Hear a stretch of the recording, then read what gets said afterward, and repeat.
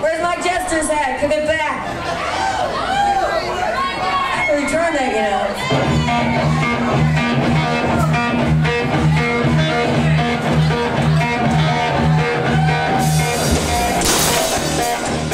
The Gits are about overcoming adversity. They're about addiction, they're about loss, they're about love. Life and pain and misery, energy. Passionate and raw and out there. They're a theme track for revolution. And then Mia was just such a huge force. She was a badass in every aspect. Fuck, you got her heart and soul. It's like a fucking bomb going off. It was unbelievable. People who were, as far as I was concerned, godlike.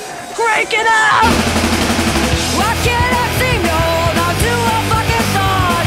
This whirlwind's got me and I'm racing out the door. People were indoctrinated. They came and they saw this band and it opened some passageway up in them. There was this tremendous following of fans. I mean, I don't want to say we were living large, but we were living pretty large, you know? As a band, they set the bar for other people to go chasing on after.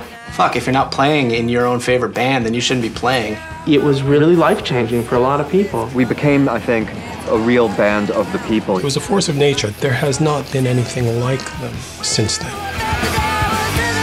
It's what I was doing, what I loved doing, and then we had to stop doing it. When Mia was murdered, that just destroyed us all. Everybody was just blown away and just stunned. Like the world caved in, the fucking walls came tumbling down. It still makes me sad that there's so much more we could have done. What the fuck happened?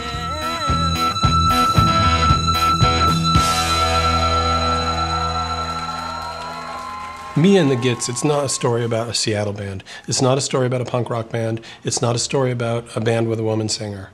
This is the story of a great American rock and roll band.